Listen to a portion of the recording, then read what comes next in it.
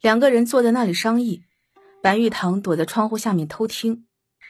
她穿一袭淡绿色的长裙，若不是有人特意观察，都看不出来这里有人。好，那就放在我这里。估计任何人都想不到会放在我这儿。皇上也是这样说。义清在亭子里无聊到数蚂蚁。我和萧夫人无冤无仇，萧夫人为何要这样陷害我？陷害你还需要有仇有怨吗？所以萧夫人是故意的。你还不够我故意对付你。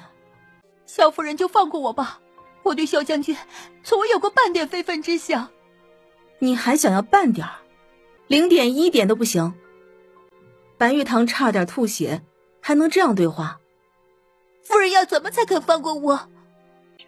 以死明志，这是无色无味的毒药，服下之后人会在昏睡的情况下死去，不会有任何痛苦。白玉堂整个人都不好了，这萧夫人才是毒药吧？他慢慢的抬手，想赌萧敬寒和狄国公会阻拦。将军，我这样算杀人吗？义清看白玉堂已经拿了瓶子。不是你亲手灌的就不算。赶紧的，趁着我还在这里，你可以证明一下自己的清白。白玉堂转身对着狄国公叩头。玉堂不孝，以后不能侍候国公你老人家了。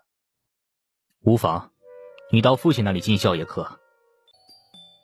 白玉堂跪在那儿，起都不知道怎么起了，干脆直接昏死过去了。义清差点笑出来。